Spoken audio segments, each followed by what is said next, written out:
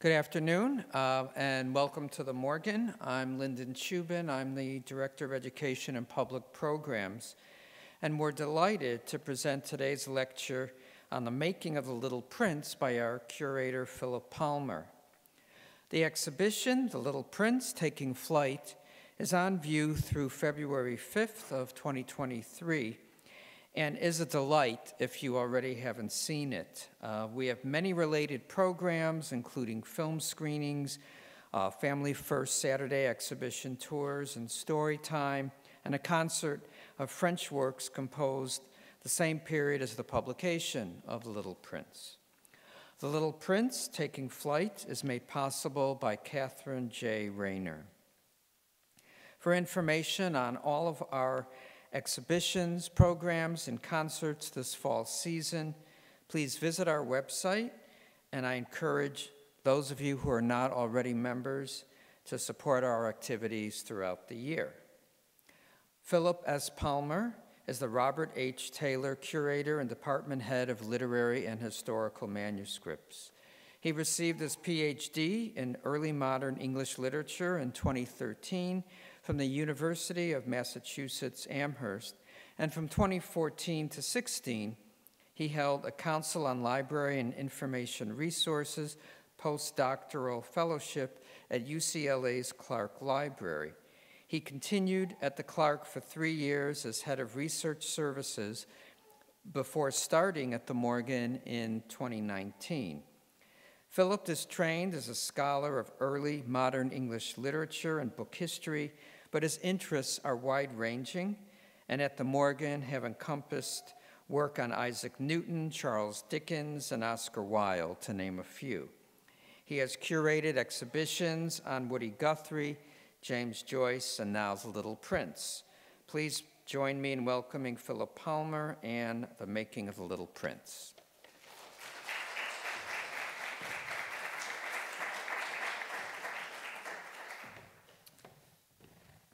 Thank you, Lyndon, for that introduction, and welcome everyone to the Morgan.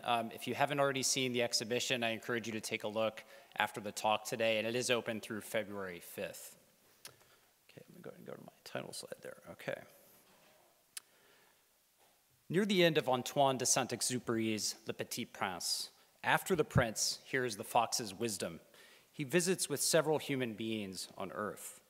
He observes their behavior and professional activities with much interest, including the work of the railway switchman and a store clerk selling thirst-quenching pills.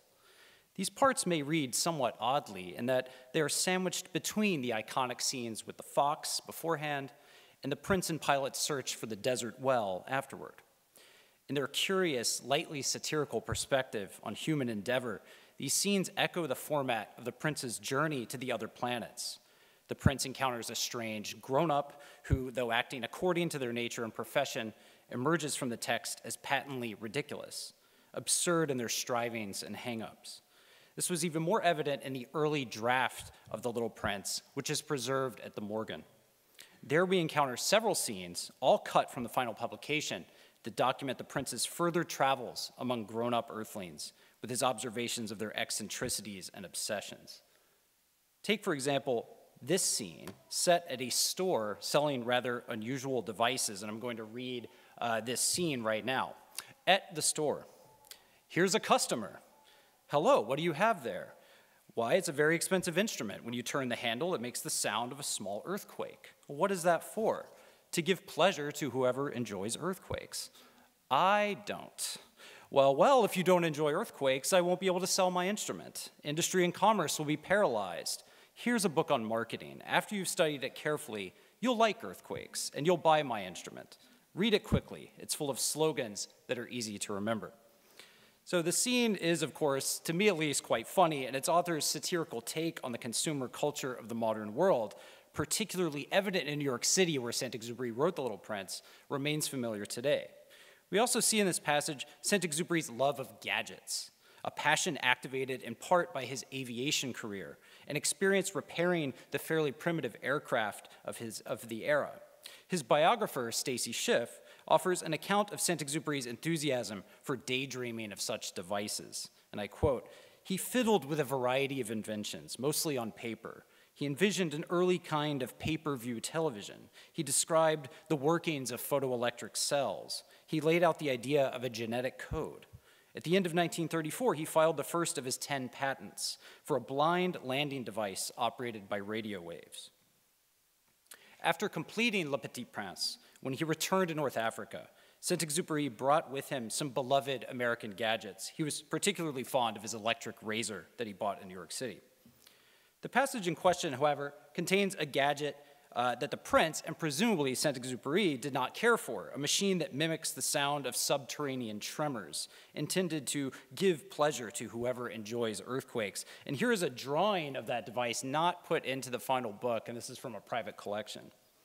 For the prince, definitively not a fan of earthquakes, a better gadget would be, quote, an instrument that will make the moon rise, which he asks the shopkeeper to sell. This bold request angers the merchant. I'm going to read a little bit more from the scene. There's no such thing. That's disruptive. You're a revolutionary. You must like my instrument. If you don't like what's available to you, you'll never be happy.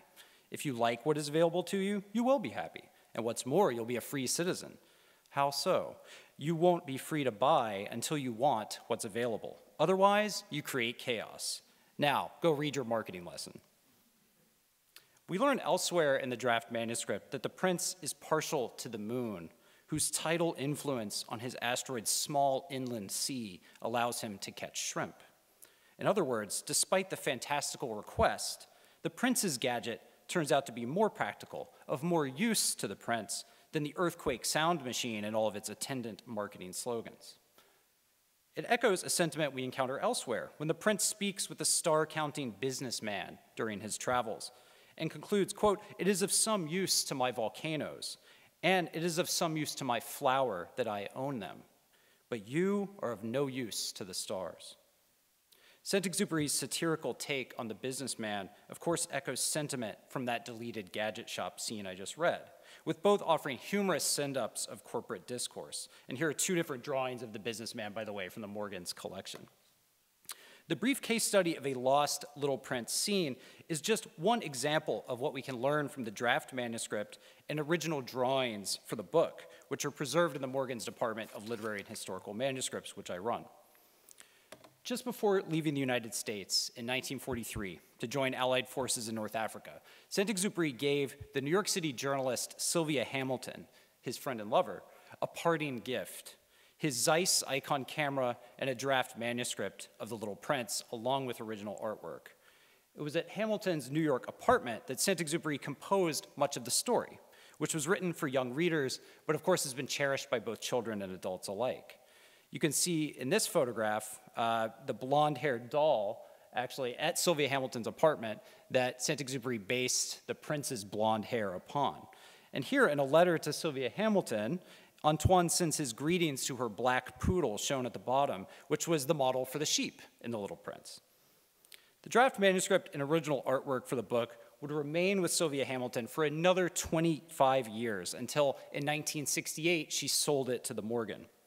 Before that acquisition, the Morgan's director sought the support of the children's literature collector Elizabeth Ball, shown here photographed as a young person.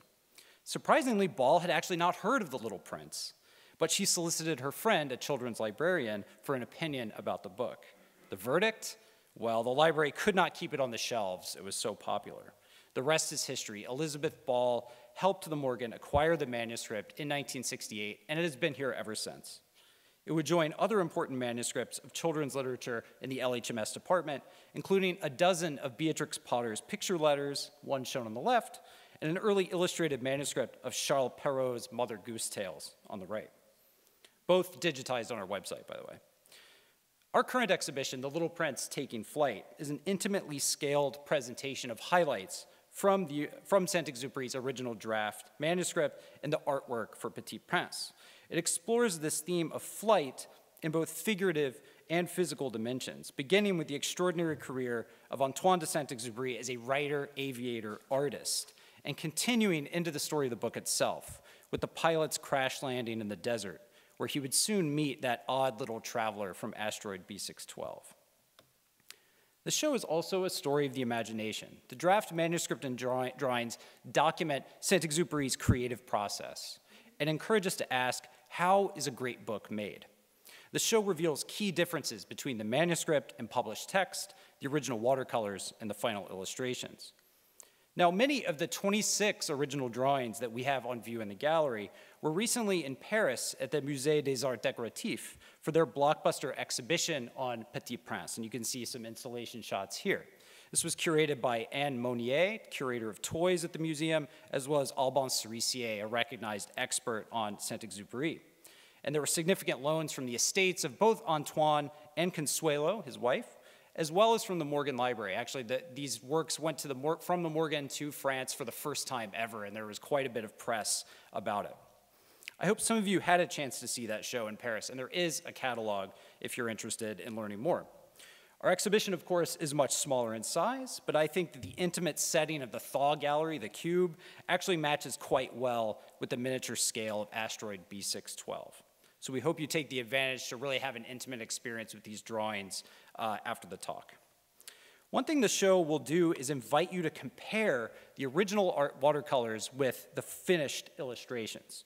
Little Prince is one of those books for which text and image are perfectly balanced, with that balance being carefully crafted and perfected by the author-illustrator. Saint-Exupéry kept a close eye on the book's design and maintained full artistic license to fulfill his vision. In a letter to his editor in 1943, he explicitly spells out the scope of his authority over the book's design, and I quote, "I want to make it clear that where any decisions are to be made, it is I who will decide on A, the placement of illustrations, B, their relative dimensions, C, whether or not they should be in full color, and D, how the captions should read." And we see Saint-Exupéry's hand every step of the way, from the early manuscript, draft, and preparatory artwork at the Morgan to typescripts, proofs, and finished watercolor illustrations in other collections. So Saint-Exupéry started working on Petit Prince in early summer 1942, completing the book in mid-October. Publication did not happen until April 1943, with some trouble with the color illustrations creating that delay. It was written in 3 different locations: his Central Park South apartment, the Park Avenue apartment of Silvia Hamilton, who I mentioned earlier, and the Long Island home that both Consuelo and Antoine rented, known as Bevan House. The manuscript held by the Morgan is often described as the original manuscript. And in fact, lots of manuscripts in our collection are described loosely, I would say, using this phrase. And I do think that original can be a very misleading term. In many cases, the absolute first draft of a text is simply just no longer extant today. The accidents of time, in addition to shifting ideas of cultural value, have ensured that, especially for older manuscripts, like from Shakespeare's era, for instance. In fact, what we often see is something like the earliest surviving draft of a text. This is the case with the manuscript of Oscar Wilde's The Picture of Dorian Gray, also in our collection, and also in some ways true of the Petit Prince manuscript here. But there's also an important partially censored typescript of Dorian Gray, just as there are typescripts and proofs of Petit Prince. In other words, while it's tempting to fall into this binary of original manuscript and finished publication, of manuscript and print, it is much more useful to think of a continuum of overlapping creative stages. Extant drawings allow us to document the visual genesis of the book's illustrations, which in some cases underwent more significant alteration than the text itself. And I'll say that the text in the manuscript is remarkably close to the final text. It does have a number of scenes and bits of dialogue that get deleted, and of course revisions here and there, but it's pretty close to the final. The French scholar of Saint-Exupéry and Petit Prince, Alban Cerissier, notes how the simplicity of the illustrations is deceiving and conceals in some ways the author's vast efforts to perfect his illustrations for the book. He views this process, in what I think is a quite beautiful turn of phrase, as Saint-Exupéry's, quote, search for an emotion. And indeed, the many extant versions of his images demonstrate their creative range and visual evolution. And I just want to show you a few slides here to show you all the different stages that we know about in the text, from a very early manuscript draft of the first page of the book on the left, to our first page of the draft at the Morgan on the right, some early typescripts with handwritten annotations of those first few pages as well. And then this is an example of an early watercolor in the Morgan's collection, and then the finished watercolor on the right, and then 2 examples of finished watercolors that have no corollary in the Morgan's collection. With this overview in mind, I would like now to turn to the story itself and look more closely at some of the drawings and manuscript leaves from the exhibition, particularly how they show Saint-Exupéry's efforts to refine, revise, and perfect his literary masterpiece. We are going to encounter some unfamiliar characters, some lost scenes, and several odd scraps of dialogue. We will learn of the Little Prince's vegetable garden, and we will see how one of the world's great author-illustrators transformed his early watercolors into the beloved drawings that have captivated millions of readers around the world. One of the first objects in the show is a drawing that Saint-Exupéry chose not to include in the final version of the book, one showing the pilot soon after his plane crash lands in the desert. This event is, of course, the catalyst for the pilot meeting the Little Prince and ultimately becomes the story the narrator tells and writes down many years later. I use this drawing of the pilot to introduce the author, a man who at times seems nearly as famous an aviator as an artist. A few recently acquired photographs by the Morgan help tell the story of the writer-pilot. And these are on view in the gallery. You can see these two photographs from the 1920s of clouds above Paris. Saint-Exupéry was piloting this aircraft, and one of his colleagues in the plane took the photos. He would make a name for himself, Saint-Exupéry, flying early airmail routes in Africa and South America. Here you can see him in Buenos Aires in 1930. And it was his experience in Argentina that would inspire one of his first great literary works, Vol de Nuit, or Night Flight, published in 1931. In the exhibition, I've included a particularly compelling passage from this book to illustrate how beautifully Saint-Exupéry writes about flight and aviation, even when describing tragic circumstances. Now, this is a passage that describes the character Fabian, a pilot emerging from these storm clouds to apparent safety, only to realize that the fuel is running out in his plane, and he is certainly doomed. So I'm going to read the passage. "I'm daft," thought Fabian, "to be smiling. We're lost."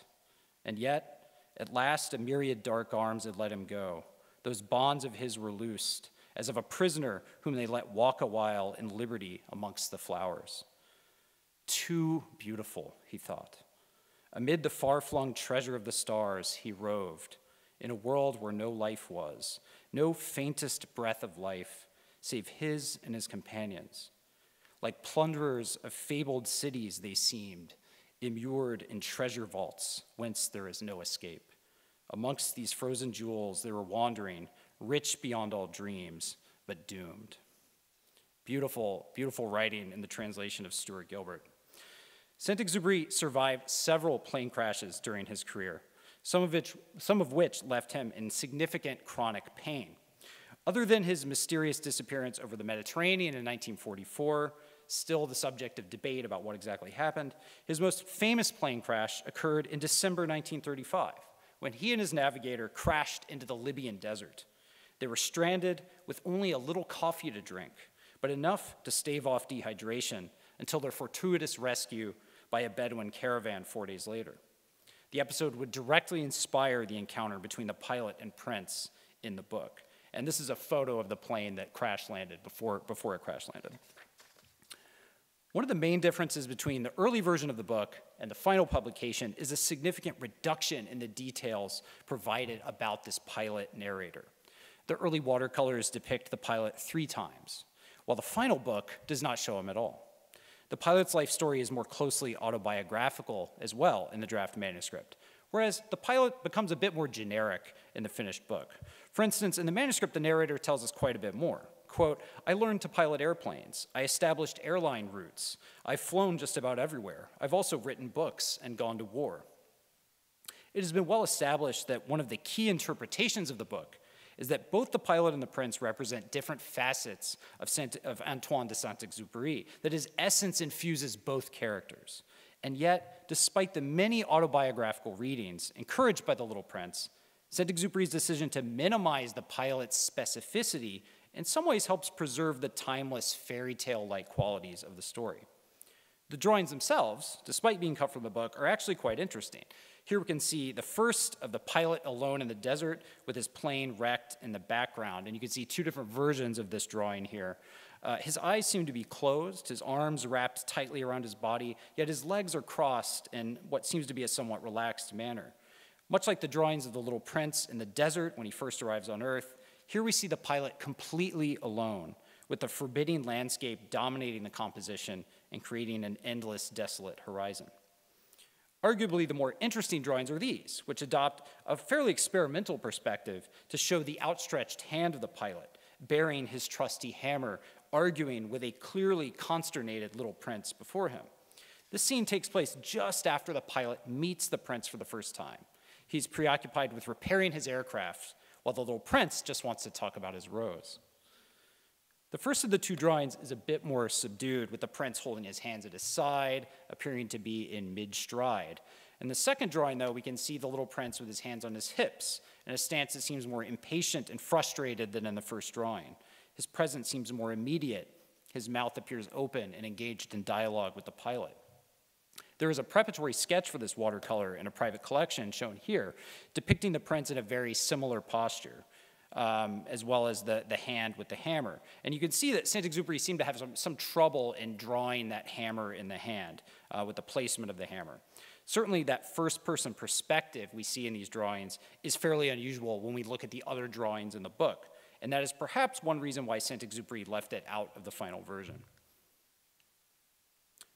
The Little Prince is a book of stories within stories, containing several points that we might identify as the beginning of the narrative. We have the frame of the tale itself, the pilot's recollections of his encounter with the prince many years ago. We have the prince's account of his own travels from asteroid B612 to various planets and finally to Earth. In the manuscript, we even see the pilot narrator telling a story about the little prince on Earth, on his asteroid, basically saying that once upon a time there was a little prince who lived on a planet and he was bored. That's the beginning of that story. But at the very beginning of the book, we have a story of childhood, of the aviator as a boy drawing some pictures that grown-ups just don't understand. We have to remember the importance of childhood in The Little Prince. The pilot sees his own inner child in the figure of the prince, and both characters embody the personality of Saint-Exupéry, who had many formative influences as a child, including the artistic predilections of his mother, an accomplished watercolorist, as well as the tragic deaths of his father when Antoine was 4, and his brother Francois when Antoine was 17. This is the earliest point in the story's chronology, and also the actual opening of the book, which begins, "Once, when I was 6 years old, I saw a magnificent picture in a book."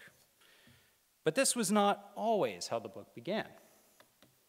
Here we see a variant of this page that starts quite differently, with the opening line, "I don't know how to draw. Je ne sais pas dessiner." If the published version of the opening recalls the past through nostalgic reminiscences about art, drawing, and the stirring of a child's imagination, this early version places us directly in the present with a statement from the narrator on his failure to express the imagination through art. And what follows is a rather funny example, a memory of an early drawing of a boat that the narrator showed his friend. The drawing was not a success, as his friend thought it resembled a potato. And we may have a potato up here as well. I'm not sure what exactly that is. We then see the familiar drawing number 1 and drawing number 2, the famous boa constrictor swallowing the elephant. And just like the grown-ups in the final version of the book, the narrator's friend asks if he has drawn a hat. Lastly, in the final bit of text on this variant page, we hear of some trouble with the narrator's drawing of an airplane. And I quote, "I wanted to draw an airplane one day, and my friend asked me what it was. So I wrote on it airplane, and I didn't talk about my drawings anymore." The draft manuscript of the Morgan does not mention these boat or airplane drawings, and in fact is fairly close in form to the final version of the text. One difference is that we also see the deflationary effect of boa digestion here in the middle, which is not shown in the final book. And on another sheet of sketches at the Morgan, we see those 3 drawings repeated yet again. Soon after remembering his early drawings, the narrator hears the prince's unforgettable command, "Dessinez-moi un mouton," draw me a sheep. One of the most famous revisions to the manuscript is Saint-Exupéry's addition of "s'il vous plaît" to the command, which you can see here. This sheet from the draft manuscript shows the narrator's 3 failed sheep drawings, each rejected by the prince in turn for being sick, a ram, or too old. We can see other versions of these drawings in the typescripts held at the Bibliothèque Nationale in Paris and the Harry Ransom Center at the University of Texas. Those are here. The book turns next to the prince's backstory, showing him at work and at leisure on his tiny planet, asteroid B612. But it didn't always have that name, and the story of its discovery changed from the manuscript to the printed book. Asteroid B612, the Little Prince's home planet, is described as, quote, scarcely any larger than a house. In the published book, the asteroid had been identified by a Turkish astronomer in 1909, and you can see the published version of this page on the right. But the astronomer had not been taken seriously because of his, quote, Turkish costume, only convincing the scientific community of his discovery when he eventually adopts European garb. In the manuscript, and we can see this on the left, Saint-Exupéry first made the astronomer Dutch, but then revised his nationality and added a fez to the figure. And you can see the, if I can get my pointer working here somewhere. Well, it's over there on his head. You can see it. Moreover, instead of changing the Turkish astronomer's clothing, Saint-Exupéry added another astronomer, a person boring enough to be believed, as the manuscript says, who observed the asteroid for a second time in 1919, calling it ACB 316. So we have the asteroid changing names. This fascinating page, moving on to another deleted page, shows the pilot starting the tale of the Little Prince. And I mentioned this briefly earlier. Once upon a time, there was a little prince who lived on too small a planet and became extremely bored. Each day, the Little Prince sweeps his planet, the dust flying off of the planet and becoming stars in the sky. And you can see that image on the left. We also have a little prince with only 3 strands of hair on his head. So his hairstyle changes as well as Saint-Exupéry is working on these drawings. He also bathes in the sea, which he calls his tub. He frets over the volcanoes, and he tends a vegetable garden with radishes, tomatoes, potatoes, and beans. But the scene is not perfect, for, quote, within his seed packet, there were some baobab seeds. One of the Little Prince's daily tasks is to remove baobabs, an invasive species of tree growing on his planet. The published book illustrates this scene with images of the prince at work and of a, quote, lazy man's overgrown planet, which you can see here. But as is evident in these preliminary drawings, Saint-Exupéry worked through several approaches to illustrating these invasive plants.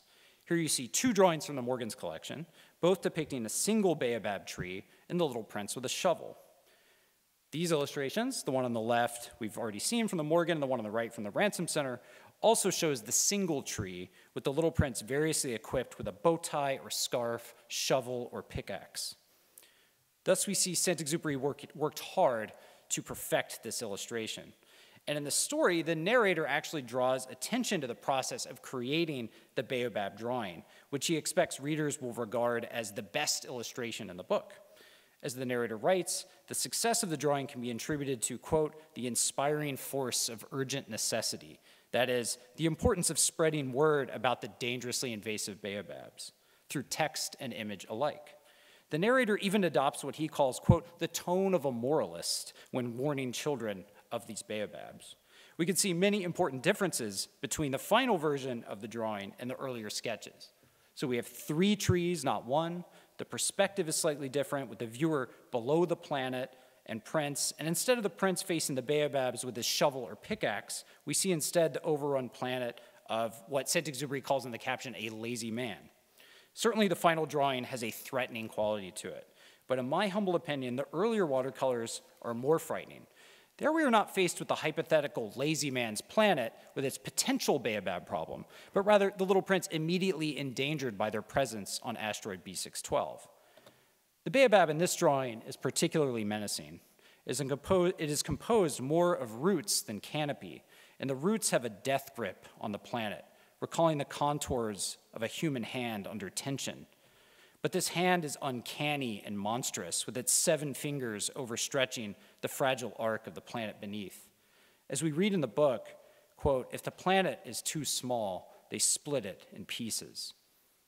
There's a famous reading of the baobabs that figures their malignant influence as the rise of fascism in Europe. And this reading is certainly compelling given the historical context in which Saint-Exupéry wrote Le Petit Prince during the Second World War.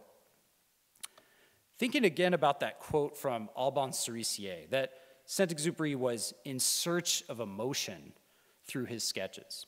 We move from fear in the baobab drawing to sadness in this one. The planet's small scale allows the prince, with only a minor adjustment of his chair, to, quote, see the day end and the twilight falling whenever he wishes. This scene expresses a deeply melancholic sense of longing, amplified in a personal way for Saint-Exupéry through his visual reference to a yellowish-green chair that the prince is sitting on, which was similar to one he had as a boy. Despite the miracle of catching the sunset repeatedly over and over again, the prince ultimately regards the pastime as a, quote, monotonous game. And here you can see the various sunset drawings that exist, the one on the left at the Morgan, the one on the right, a finished watercolor from a private collection, and you can see the final black and white illustration with the text inside of the asteroid's orb.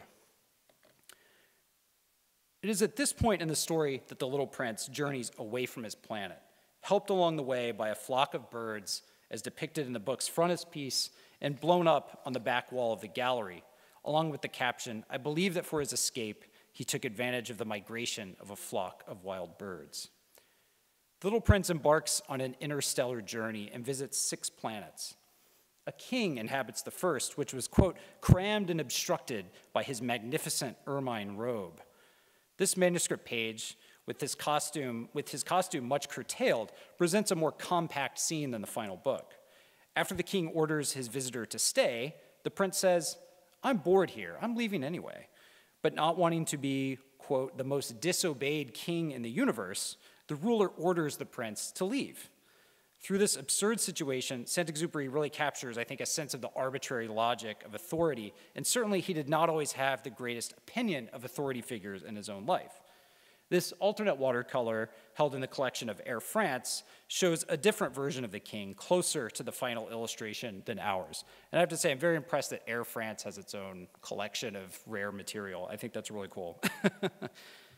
I mentioned the businessman earlier in my talk, but it's worth noting the various forms he takes in Saint-Exupéry's sketches for the Little Prince. You can see 2 of them here, both at the Morgan, with the one on the left in view in our gallery. Here is the final illustration as published in 1943 on the left. We can see that in both images, the businessman sits at a desk and gestures toward a book or paper, presumably his accounting of the stars.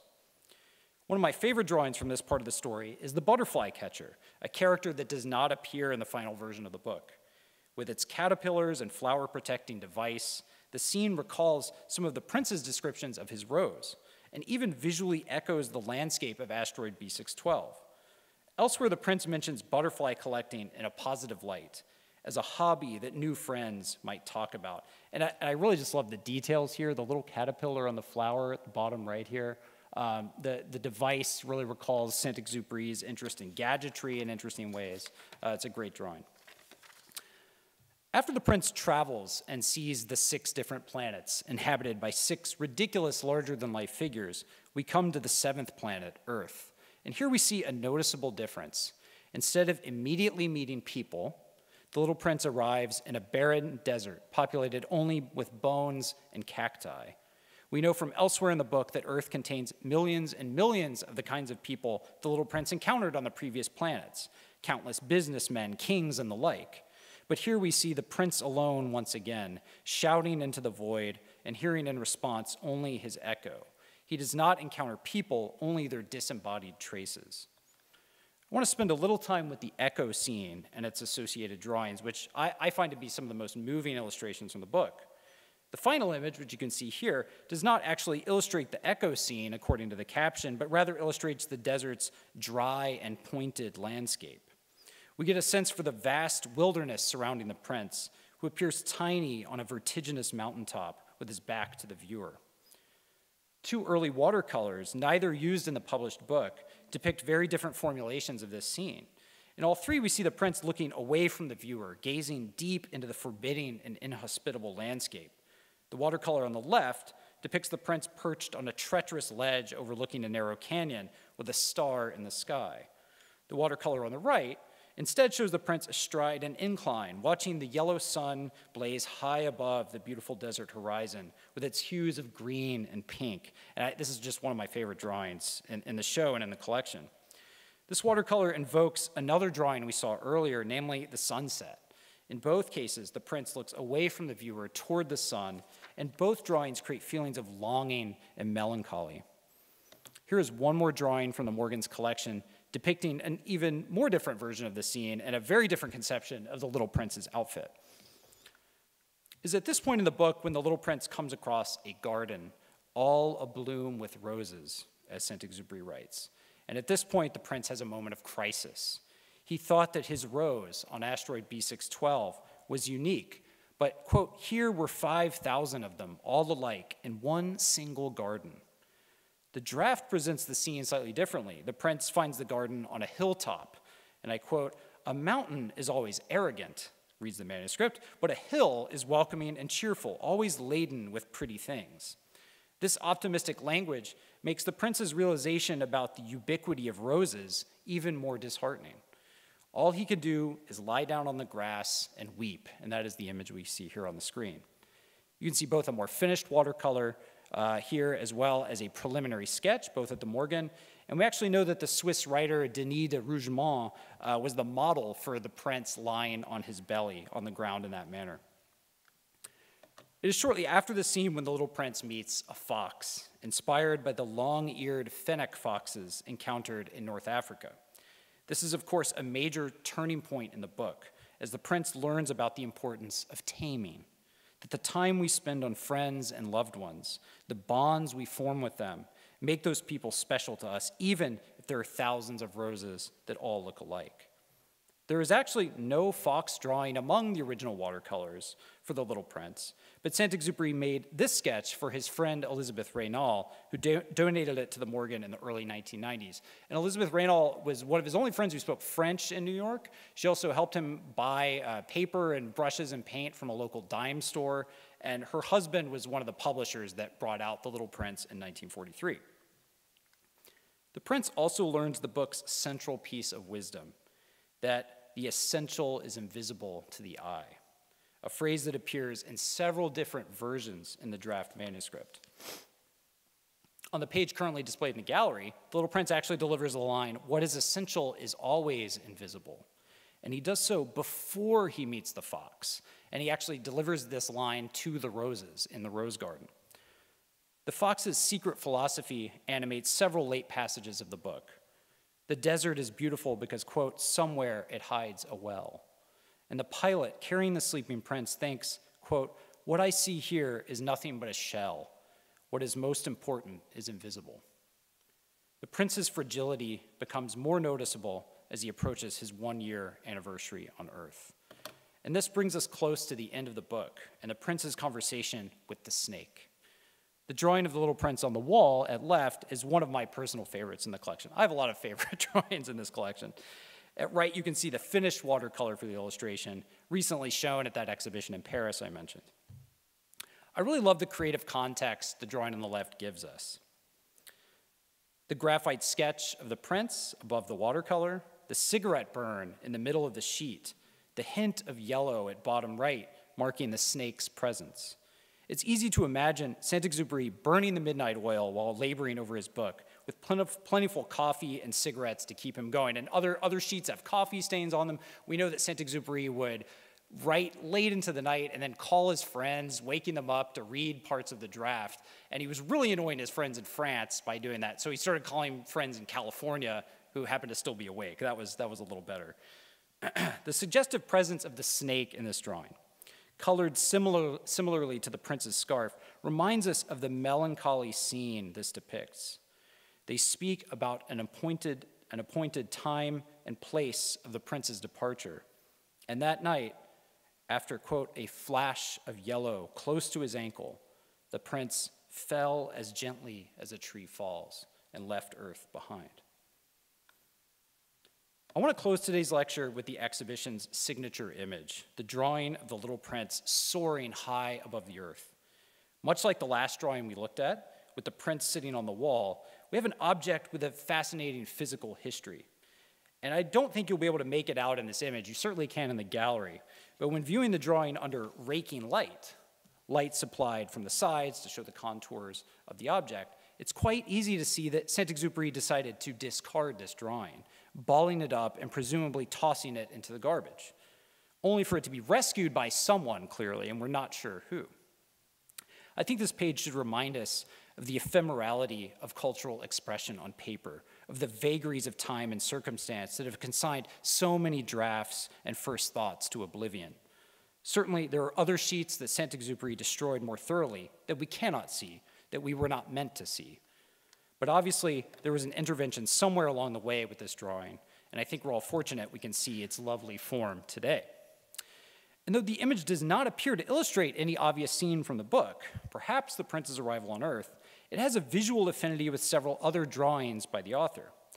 We have this one, also from the Morgan, of a top hat wearing winged figure flying over the earth. And we have these drawings, all part of inscriptions Saint-Exupéry added to books given to friends, as well as these others as well. And this is like all of a sudden not working. There we go. Each of these drawings depicts a little prince-like figure soaring above a planet below. Sometimes he has wings, sometimes not. In some drawings he appears on a cloud, and in others he is flying freely.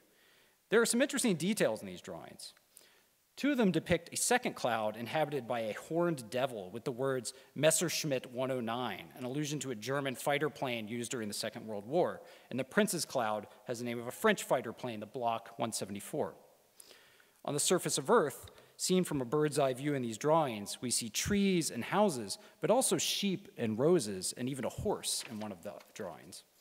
And I think the drawings of the sheep and rose are really key to understanding these images. Where exactly is this figure flying?